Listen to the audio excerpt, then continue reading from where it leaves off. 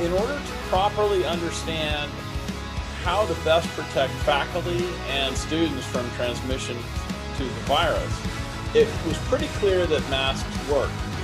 And from there, the question was, okay, so we're going with a face mask. Well, which one?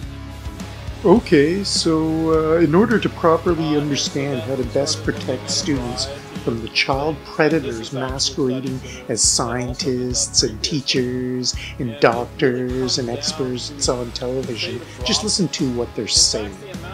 They know masks work for sure, but they don't know which masks work. How does that make sense? It makes perfect sense because the goal and the intent is evil. All you stupid Catholic parents sending their children to the child molester schools need to pray long and hard for help.